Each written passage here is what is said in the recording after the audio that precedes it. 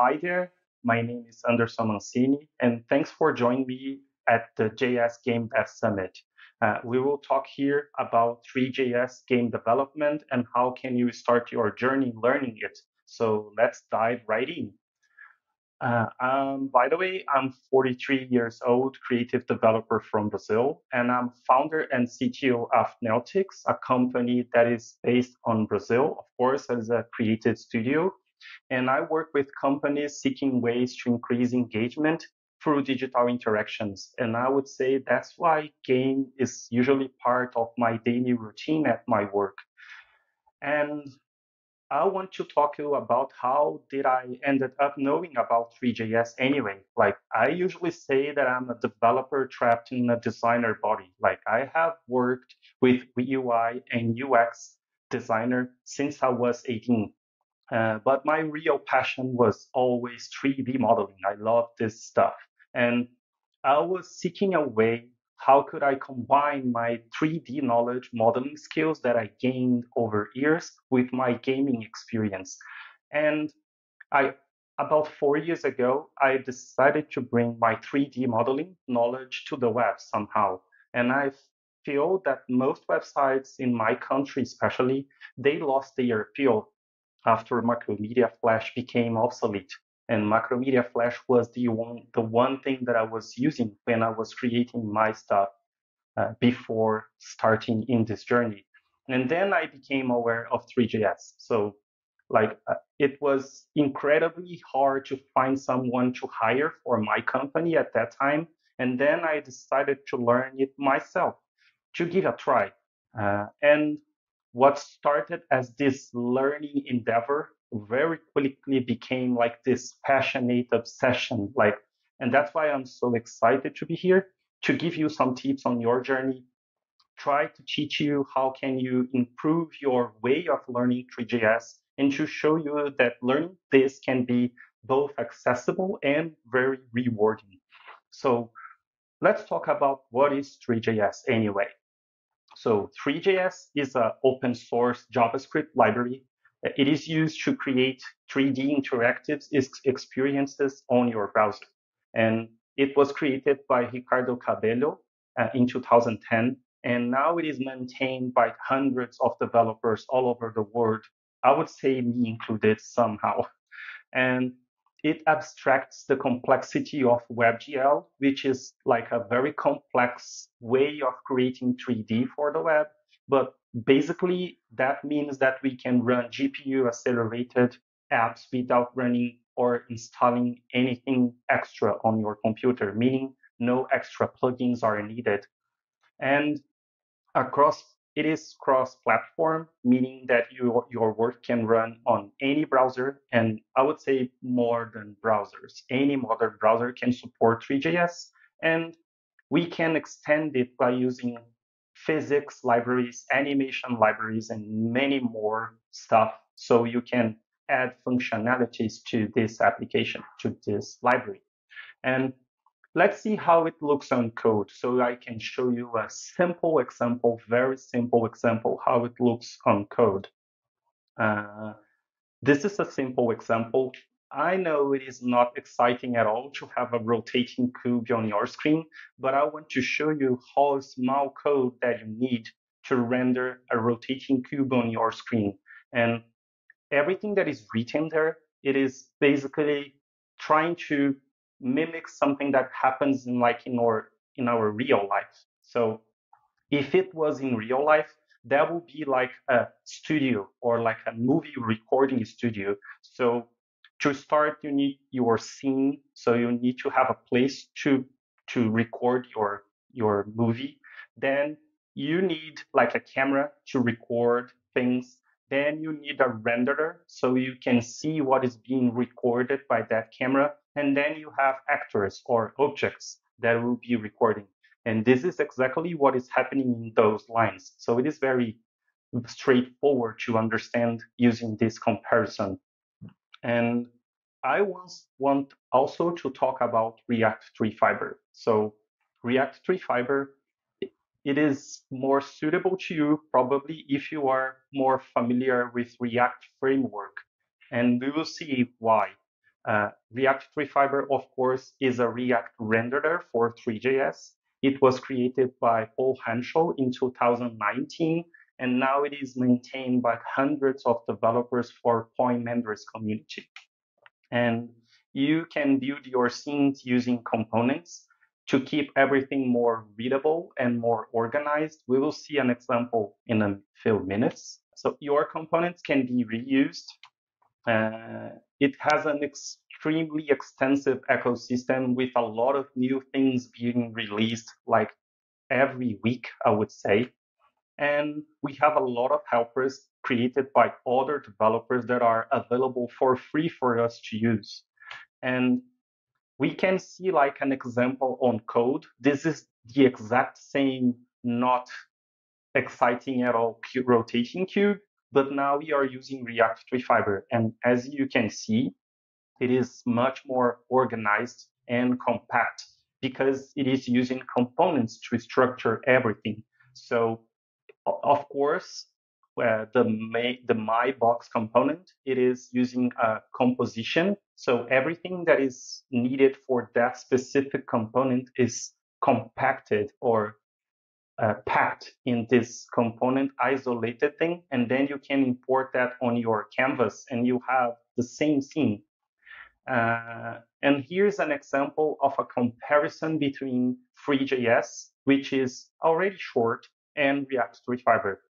So of course it is simpler because he is using components. But what is happening here, it is like basically the same code. Everything is just organized in a different way so you can get better understanding and better usage of the library.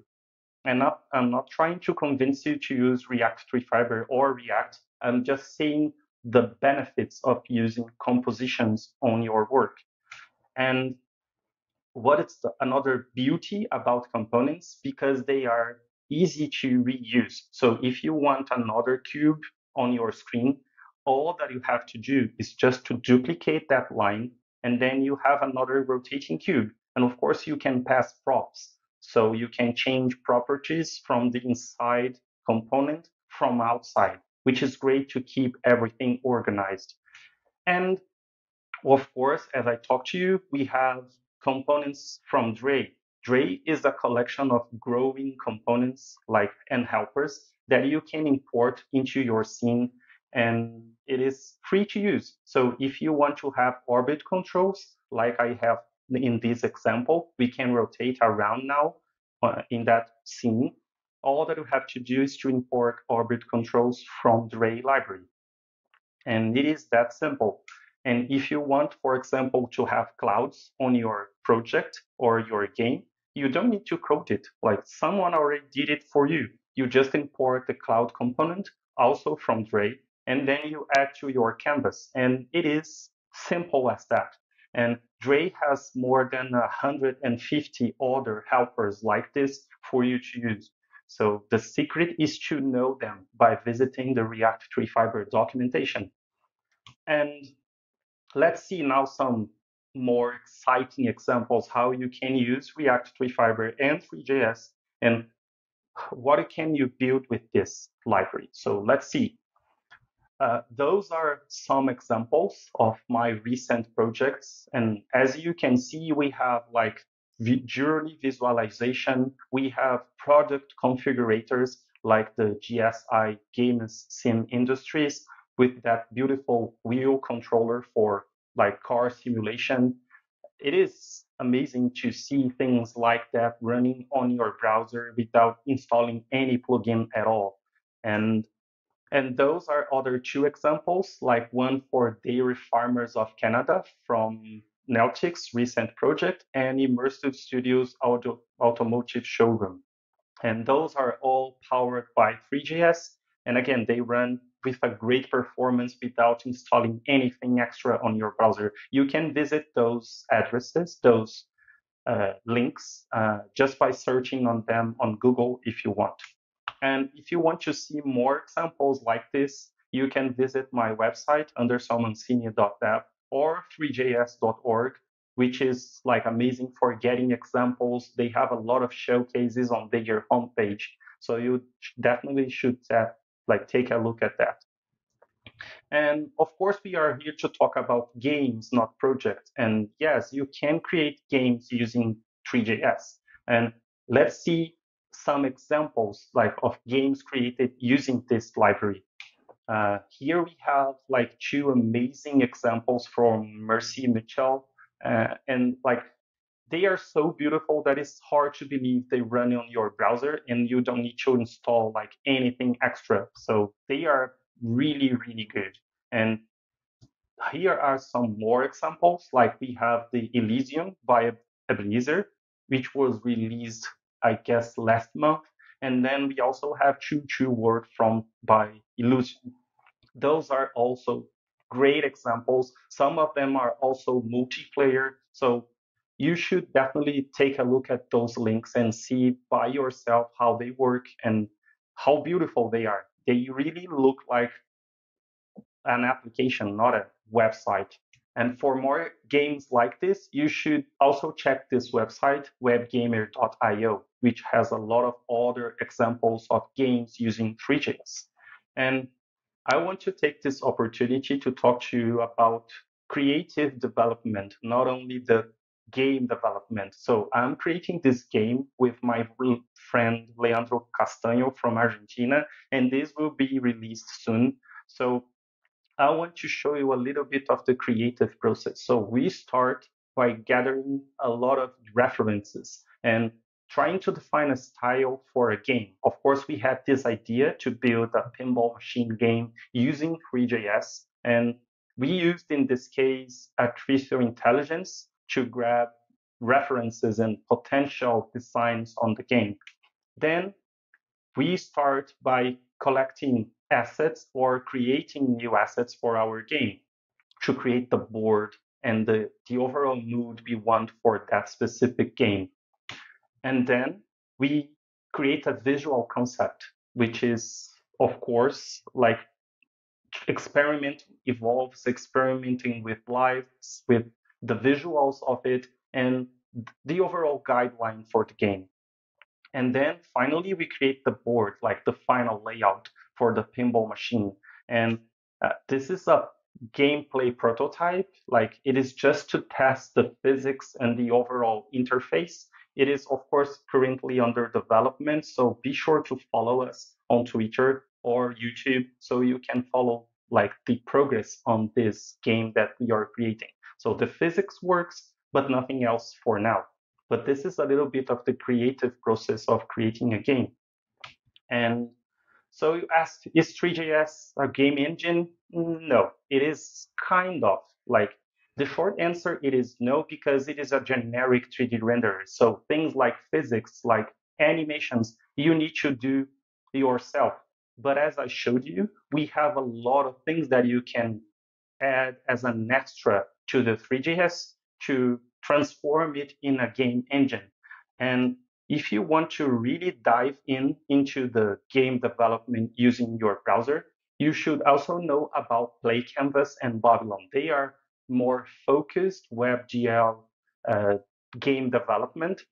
I will not cover them here because it is another course, let's say, but you should definitely check them out. And I want to share you a little bit of my learning path. So let's see how we can start learning Three.js. This is my path. I want to tell you that it works for me. I followed this when I was learning it, but your path might be different. So use it with caution, okay? We can start by mentioning that you need to have HTML and CSS knowledge to start with this. This is a mandatory thing. And also JavaScript knowledge, it is a requirement because everything that we'll be creating will be using JavaScript in the end. So I recommend this course. This course can teach you all the basics of JavaScript. If you never saw JavaScript before, you just search for Learn JavaScript Free Camp on YouTube. It is a great course. And if you want to use React ThreeFiber, of course, React knowledge is a requirement. And I recommend you to search for Joy of React course by Josh. It is a paid course, but it has hours and hours of videos and exercises, and it is beginner friendly. So if you never saw React before, don't worry, you'll be covered. And it is another great course. And then after learning the basics of JavaScript, I recommend you to learn 3D software. And why? Because creating a 3D game in a 3D library without having prior knowledge of a 3D software will be very challenging. So I encourage you to learn the basics of any 3D software you want, just to have an interface to play with when you want. And I recommend the Blender 3D, of course, because it is free and it is the one that I've been using all over the years. It is very popular, so you can find a lot of free courses and a lot of free content on internet. And you can start with this tutorial by Blender Guru, and this will teach you all the basics that you need. And you can also learn Spline these days. So Spline is the 3D software used to create 3D interactive experiences in your browser. So it supports native Three.js and React ThreeFiber export. And just to mention, this entire 3D software were created using Three.js or based on Three.js. So you can see the power of it. It is pretty crazy, isn't it? So it all runs on your browser. You don't need to install anything. So you should definitely take like a look at this at least. And after learning the basics of the 3D software, what I recommend is you to follow two possible paths. So you want to learn using free resources, would require more discipline and patience from your side, or you can learn by using paid resources to speed up things for you in a more structured way, let's say. And let's start by the free resources. If you just type like Three.js, learn Three.js, Three.js tutorials on YouTube or any platform, you will find a lot of great things to learn from. I would start with the Three.js documentation because there's a lot of things covered there. So it is a great place to start. If you like books, this Discover Three.js book can cover all the basics that you need. And if you like me and prefer videos, there are tons of videos teaching the basics of the Three.js. And you have a great free course. Just search for this Three.js tutorial for absolute beginners and you'll be covered. And of course, if you want a paid resource, like if you can afford it, the most complete course for sure is Three.js Journey by Bruno Simon. Like it is everything that you need in one place. It has more than 72 hours of video, and you can go from the absolute beginner to advanced. And this is the way that I ended up using to learn Three.js. I would say that everything that I know came from this course. So it is amazing, to be honest. So you should definitely take a look at this. And moving forward, after you have the basics of Three.js knowledge, then you can study more specific game development courses. And we have a lot of them as well because Three.js, it is in the field for quite some time, more than 10 years. So a lot of other developers more experienced than us can teach us. So you have, for example, Nick Lever course, Three.js game development. It is very specific. It is a paid on Udemy. And you also have Lava Sensei course just released free on YouTube, which is great.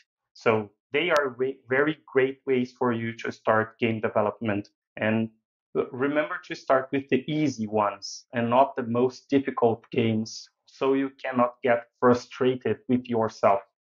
And after creating your first basic game, you can expand your knowledge. And you can do so by learning, for example, more about 3D modeling, because that will enable you to customize your 3D assets or to create your 3D assets. And you can also learn GLSL shader language, which is I'm sorry, you need to cut this part as well. You can also learn GL. Oh, this one is difficult to say. I'll do again. You can learn GLSL shaders to create unique materials, unique like shaders, unique post-processing effects. It is amazing. You can also learn an animation library like GSAP, React Spring, or Framer Motion to help you with the animations on your projects. And depending on your game requirements, you can also learn visual effects, post-processing, particle systems, and much more. So of course, we have disadvantages like anything. Like the biggest issue when we create games using Three.js, it is the performance. And I would say any web platform, but Three.js runs on your browser, so complex scenes can drop the frame rate. But like the browsers are gradually improving on this, so we will be covered probably in some time frame ahead. And would be very hard for me to give you tips on performance because we have limited time here, but we will have a discussion tomorrow. And there I can have more times to share with you some techniques we can do to improve the performance. So be sure to visit us tomorrow for those tips. And one last thing that I want to say, it is like, don't try to learn all at once because it is hard. Like, of course, you need time and start with the basics, create very basic games at the beginning, and this will give you the experience that you need to move forward. So be patient with yourself. And I want to thank you very much for your time. Like, I hope you enjoyed as much as I did, and I hope that my knowledge was helpful to you. And don't forget to follow me on Twitter and on YouTube so you can get more tips and inspiration. And I hope to see you soon. I wish you a great day and bye bye. So first things first, we need to get into the audience poll. So the question was, have you heard of Three.js before? I'm expecting most, like the vast majority.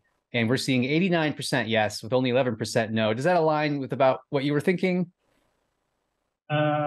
Actually, no, because like I never noticed that people will talk about Three.js prior to like my talk, and that was fantastic because now people eventually like know about Three.js before, which is amazing, especially on the game community. I don't think most of the people are aware of Three.js and Babylon, those complicated names that only developers know about. So yeah, it is great. But 86% know about Three.js. Interesting. Yeah, I guess the circles I frequent, it seems very popular. It's almost like a go-to. Most devs I talk to, when they're like, I want to do, 3D on the web, they're probably not going to write it from scratch, even though that might be their usual MO.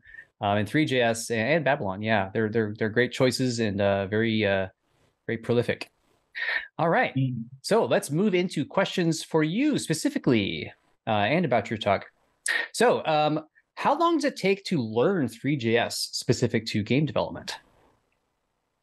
I would say like something like 3 to 6 months if you dedicate like yourself every day. Like that took me not being a developer like or designer who can develop 1 year. So I just learned from 1 year, the entire year before being able to create something. But someone who has like a development background for sure would be shorter. So 3 6 months. Wow. It's a big piece of software, right? It does so many different things. It's got so many options. It can do so much. So yeah, it can take some time to kind of master those tools, right? Great answer. Yeah. So JS GameDev Summit is we're a worldwide summit. We've got people right now watching us from all over our lovely planet. And so this is a great question for you: is what type of games are popular in Brazil, where you are? So not popular to me because I'm not a football guy, but like I have a lot of friends. They only play FIFA on their PlayStation 5, which I think it is like a misusage of that device because the device is so powerful and they used to play FIFA. So yeah, Brazilians really like football, even from the digital ones. Yeah, not me included, because I like very other types of games. Yeah, I think earlier you were saying Resident Evil 4 is among your favorites. Yeah, exactly. Love it. Exactly. I've played that one myself. Yeah, good stuff.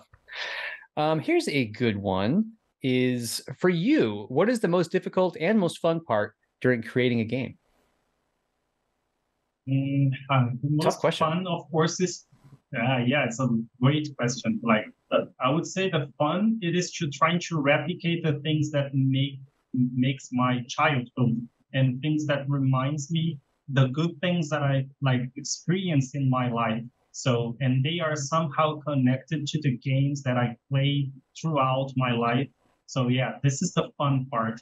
And the most difficult one for sure is to find good references, answers. So I'm Stack Overflow guy. I'm reading that like at night on my cell phone, trying to find answers for my problems. And because I'm not a native speaker, like an English native speaker, sometimes I have difficulties to formulate a question, even for ChatGPT to get the answer.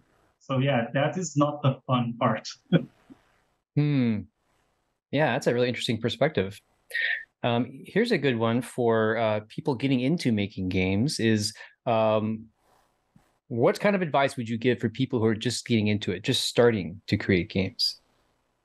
Yeah, I would say start it simple. So like we Love that. have been seeing this, all of this presentation here, this event, like we can keep it simple to make it faster to learn. So you don't have to create like an FPS game to start. Start with the simple ones, like the tic-tac-toe, all the simple ones that you can gain logic. Because once you have the knowledge of the logic behind games, you can start playing with different logics and merging two types of game together. But yeah, starting it simple. And yeah, I would say also using physics because it is simple to have games using physics, counting numbers, and then you don't have to do much because the physics engine, it is doing the work for you in the animations, making it like fun to play. So yeah, physics and keep it simple. I love that. Yeah, I really agree with the physics aspect. In my earlier career making games, I was kind of the opinion that it was a little simpler to make like turn-based games, right? Because you don't have to worry about this constant tick and stuff happening, and it's easier to log stuff, and you can isolate your problems with like, I'm moving this unit to here, like in chess, I'm moving the pawn up 2 spaces, easy, cut and dry, simple, right? But you're so right that, if you tap into the power of physics, which is really easy to do. On the list of like libraries to tap into, there's so many good physics engines. There's so many good open source ones. They're available for 2D, 3D, whatever you want to do. They're all out there. And you get so much raw power from, it's just so fun to like bounce a ball, like, the cup and ball game, or like the paddle ball, or like, a football, or we call it soccer here in the States, but like you've got like just a football. You can just bounce it on your head. You can kick it in the air. You could juggle them. You can have infinite fun with physics. Yeah. And I think Three.js is a really great entry point for that because it's so easy to get up and started. Like, as you said, learning the whole thing can take several months, but sometimes just rendering a ball and then attaching physics can get you where you need to be, right? Yeah. All right. Yeah. Thanks so much for these great questions and answers. And we loved your talk. And Anderson, just thanks so much for being here. Thank you very much. See you guys.